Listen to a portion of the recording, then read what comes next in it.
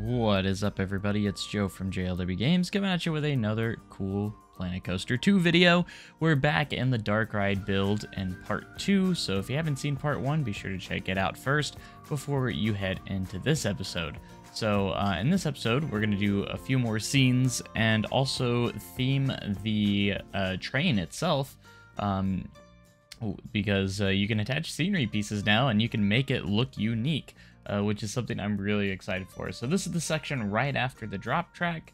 Again, this Dark Ride, I'm not putting like a crazy amount of effort into like storyline or anything. I just wanted to try and mess with a lot of the mythology theming and also just kind of like a Dark Ride experience in general. Now, you guys probably will be in the comment section talking about how my clearance on the roof of some of these spots is a little bit close, but you know what? It's okay. You know, you'll learn as you go. You know what I'm saying? But anyways, we do have a really cool episode today, just showcasing everything. I think we get probably about half the ride done in this episode when it comes to like the scenes and everything.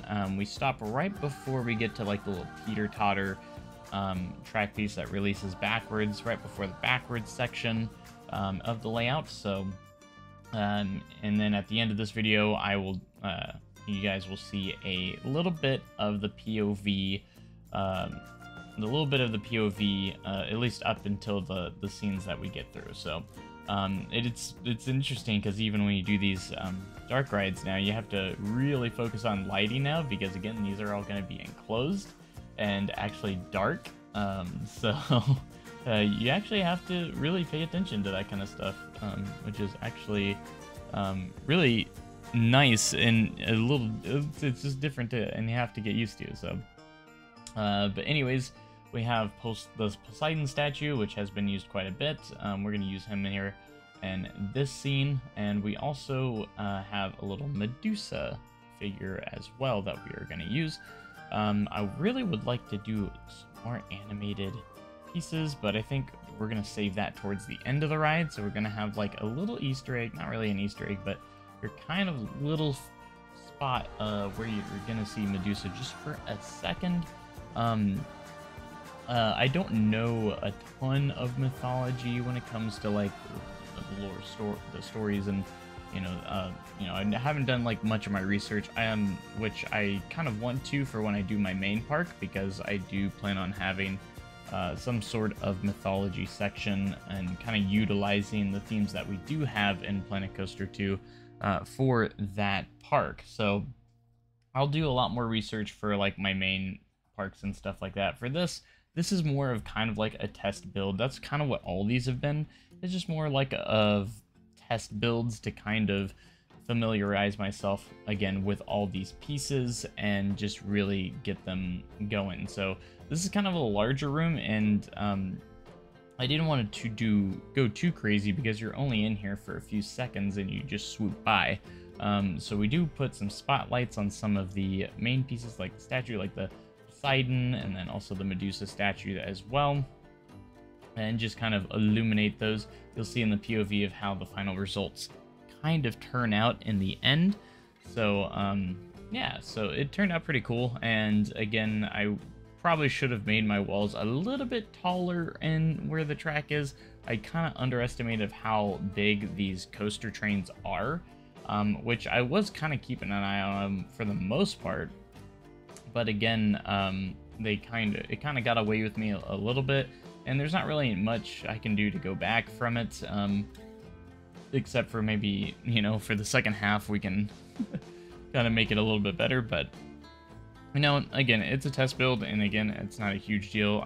I'm like, as much as I love going for realism on most of my builds, sometimes stuff like this does creep through a little bit. Ended up it's fine. And these little scenes here aren't anything too special. They're just kind of filler. So they're kind of like these long hallways with just a lot of stuff filled in, to like ruins and just kind of like normal architecture. It's just kind of something cool to look at as you get to the next major scene, which in this regard is going to be you're going to launch into a track that leads you into the teeter-totter section. So this is mainly what we get done here today, is just kind of theming up these little hallways and trying to put a few things here and there. I still haven't done any of the audio work just yet, because again, I do want to add some like sound effects and audio for the ride as we go on. If I can't figure anything out cool, I'll try to just use one of the soundtracks in the game for it as well, and we'll see how that kind of goes. So, but yeah, again, we've just been using the Viking theme a lot, so I decided, again, for this build, we're going to do the mythology theme, just to kind of get that feel for our park, get that feel for a lot of the pieces, which I'm starting to get a good feel for now. As for the other themes in the game, because we have the Planet Coaster theme, Resort theme, and Aquatic theme, I think the last one I would really want to familiarize myself with is going to be the Aquatic theme.